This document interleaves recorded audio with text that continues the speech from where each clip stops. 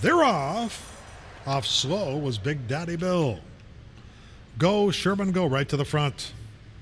After Dinner's to the outside. Second, there goes the Blonde. Is in that orange cap at the rail. Alongside is Executive Barley as they head into that first turn. Database in the red cap is back in fifth.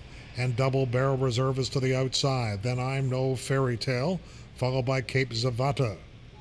Big Daddy Bill saves ground to the three-quarter pole. Slickerego's next to last. And Forever Noted at long odds trails. And they head into the backstretch. Go, Sherman, go. Prompted by After Dinner.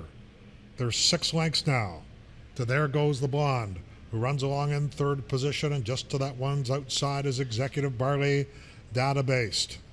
In fifth as they go through the midpoint of the backstretch, the opening half mile was 48 3/5 of a second, and they head toward the far turn. Go, Sherman, go. After Dinner just won't go away. Now makes a move on Go, Sherman, go. And Sheena Ryan lets Go, Sherman, go out a notch. Widens again to a length. After Dinner is second. Database is getting into it. And from way back, Cape Zavata is wide and gaining ground. Hard ridden on the inside is Executive Barley. I'm No Fairy Tale is also winding up from way back.